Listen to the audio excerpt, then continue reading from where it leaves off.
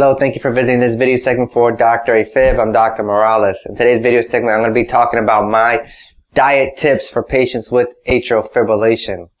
In 2015, the Legacy trial was a very much of a landmark trial, which really focused and showed how much weight loss can improve somebody's atrial fibrillation. It was such an important trial that those results helped make it into the 2019 guidelines for the management of atrial fibrillation. So really has a lot of change in the last few years about an emphasis on weight loss and managing atrial fibrillation, because it really has data that shows it can show a significant improvement.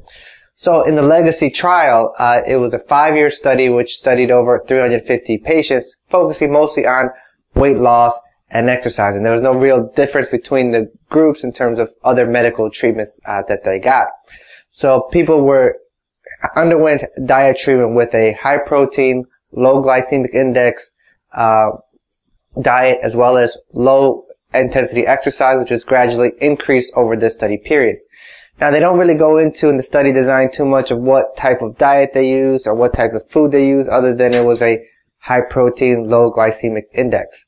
But they did find in people who had consistent weight loss had significant benefits in their atrial fibrillation, whereas the people who had the highest amount of weight loss, which was over 10% of their initial body weight, especially if they're able to maintain that weight loss over the period of the study, had a 6-fold improvement in their atrial fibrillation.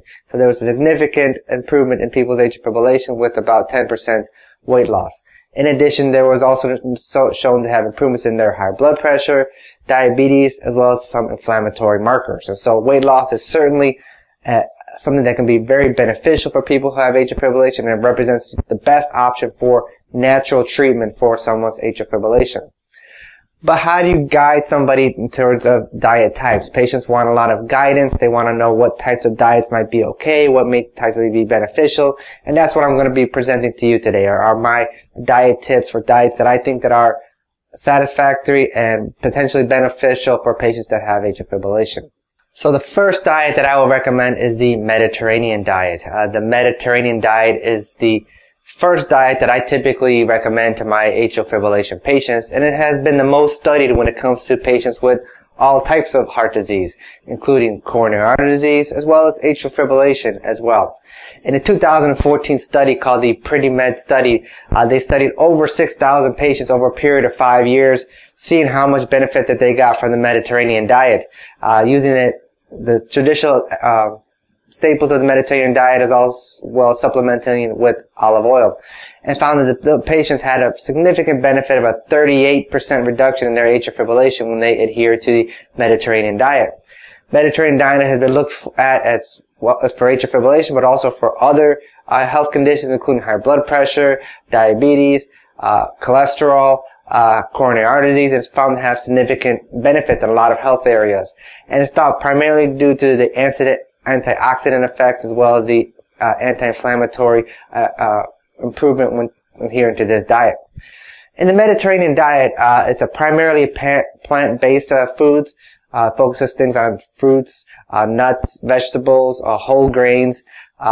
You replace butter with healthier olive oil, and replace other healthy fats with olive oil. Using herbs and spices instead of using salt to season your food. Also limiting red meat with more of an emphasis on fish as well as poultry. And so those are sort of the main staples of the Mediterranean diet, and there's plenty of really good cookbooks available to help you guide people who want to start the Mediterranean diet.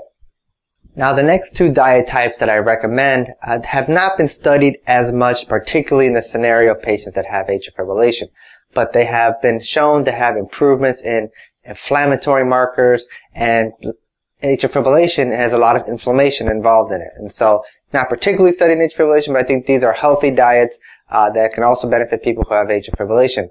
One would be gluten-free diet, the other one would be the paleo diet. So in the gluten-free diet, basically you're eliminating gluten, which is a protein found in most commonly in wheat, and rye, and barley products. And so it really eliminates all the grains that are most commonly available. So all the carbs, all the pastas, pizzas, breads are eliminated unless they're specifically made gluten-free. Fortunately, in today's world, it's becoming more of a commonplace to have gluten-free diets. So in several supermarkets, you'll be able to see gluten-free breads, pizzas, as well as pastas. And so those are okay. And gluten-free diet has been shown to have improvement in people's inflammatory markers and may show an improvement in atrial fibrillation as well. And just the natural process of eliminating foods that have either high carbs or flour in it, it's just a healthier way of eating. And so this is another diet that I typically recommend to my patients. The last diet that I recommend to patients, which is probably the strictest of all of them, but also may have the biggest health benefit, is the paleo diet. The reason why I like the paleo diet is because it basically eliminates all processed food. In the paleo diet, it's sometimes called the hunter-gatherer diet or the caveman diet, and the basic philosophy of it is that if a caveman couldn't eat it, then you shouldn't eat it either. And so it really puts a focus on food in its most natural elements and eliminates all sorts of processed foods and refined sugars, which have a lot of added chemicals into them. So in the paleo diet, it really puts a focus on eating fresh meats, fruits, vegetables, fruits, nuts, and really kind of keeping everything as basic as possible. And this may potentially have the best health benefits because it really eliminates a lot of processed foods which can contribute to obesity, high blood pressure, and may also have benefits for heart disease, including atrial fibrillation. So those are sort of my three diet tips. I usually recommend the Mediterranean diet to start off with because it actually has some data behind it to show that it can be beneficial, and I think it is the least restrictive of these three diet types. However, for people who may not tolerate the Mediterranean diet, may not like it and want to go further on, I think that gluten-free diets as well as paleo diets are also very beneficial diets that can help people with atrial fibrillation, mostly because of their emphasis on eliminating processed foods and making food into more of a more natural food and taking away foods that are more refined sugars.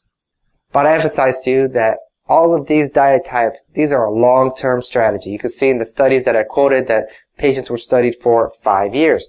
None of these diet types are quick fixes. They are part of a improved long-term healthy eating habits, which can help you with high blood pressure, diabetes, and weight loss, as well as potentially helping you with your atrial fibrillation as well, because there's been a lot of data that shows that weight loss can significantly improve patients with atrial fibrillation and is the best option currently available for a natural treatment for atrial fibrillation. However, always discuss with your doctor which diet type might be right for you. And of course, these diet types don't take the place of guideline recommended medical therapy as prescribed by your doctor. So thank you for visiting this video segment for Dr. AFib. I'll see you next time.